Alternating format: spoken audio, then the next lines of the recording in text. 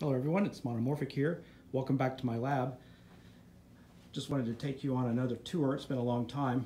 This is sort of my history shelf, the different various frustums that I've built and tested in the past. Over here is my sort of Mach effect area where I've built what I call Mach effect analog devices. These generate various amounts of thrust depending upon the direction that they are oriented. This one didn't produce anything. This one, just a little bit of a squiggle, maybe less than half of a micronewton. This one produced about almost 2 micronewtons, and this is the newest one, which I hope to get probably 10 to 20 micronewtons out of. All right, this is the frustum that OYZW sent me. It's solid copper spun without any seams, very high quality. I was testing out this antenna, but it's not quite coupled right. I think I need to make the antenna smaller. All right, now moving along to the rest of my lab. This is the main area. This is the test rig itself. Okay, so the first thing you'll notice is that the test stand is no longer on this table because it was very unstable and almost fell over once. I built this wooden frame. It's very sturdy and it's all on wheels so that the whole thing can be moved around and oriented to the geomagnetic field. All right, so moving on in, we'll take a look at each component individually. I built this laser pointer because I lost my other one, so we'll use that. All right, so I switched over to my tripod so I don't have to hold the camera. Okay, inside of the draft enclosure is the torsional pendulum itself.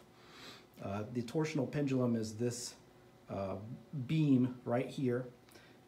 It is suspended by a singular wire in the very center, which is number 14 piano wire.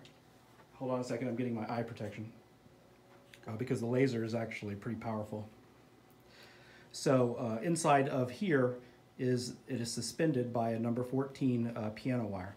Now also right here you'll see is the liquid metal contact system. I have 8 individual liquid metal contacts, or 4 pairs.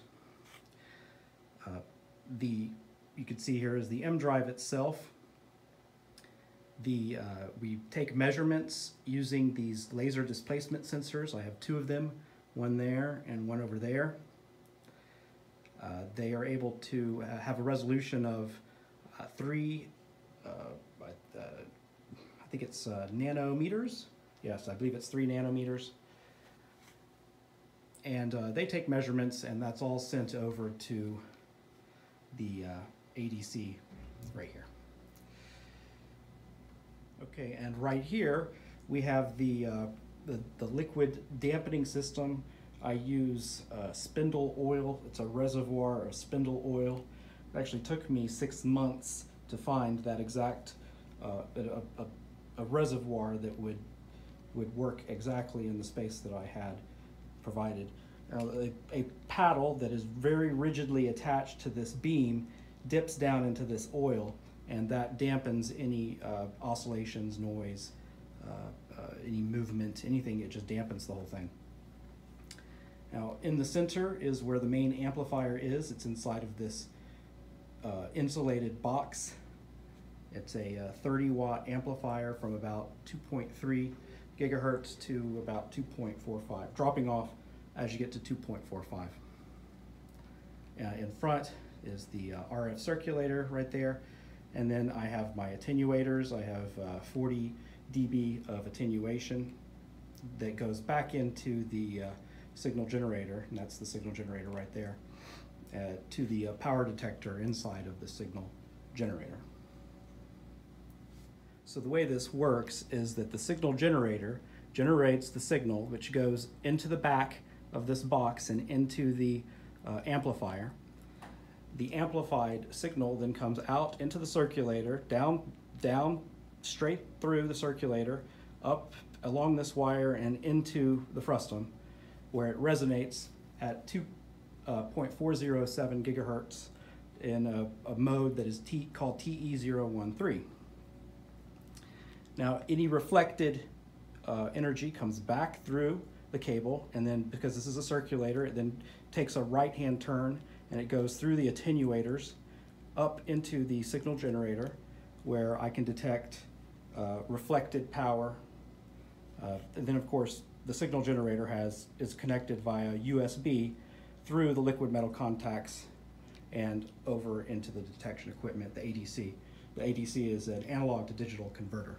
Okay, over here is the equipment shelf. I've got 120 volt AC comes in here. I've got 3 different power supplies on the second level. I've got a 30 amp, 14 volt power supply, which powers the main amplifier on the torsional pendulum.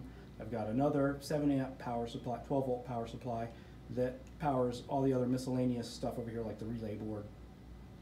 I have a laboratory grade power supply to provide power for the laser displacement sensors.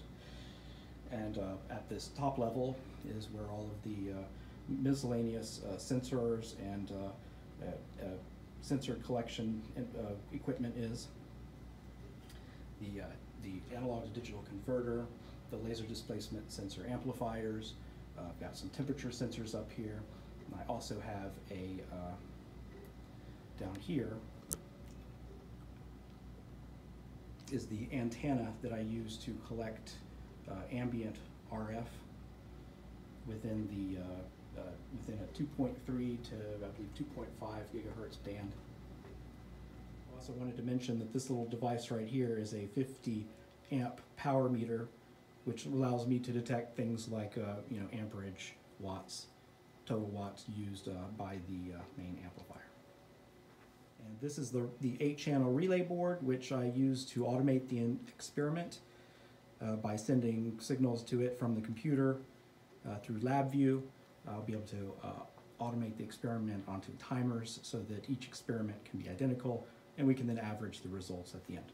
Okay, and another thing that you'll notice is that everything is covered with foam insulation or this reflective bubble wrap insulation. What I found was that it was necessary to reduce any natural convection caused from the highly thermally conductive aluminum that everything was made of,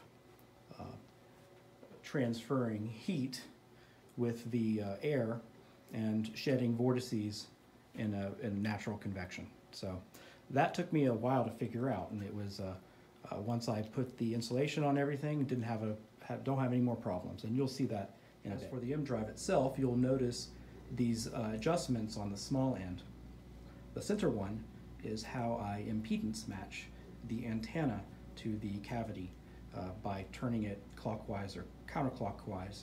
The antenna moves along the z-axis of the frustum, and that is how the impedance is controlled.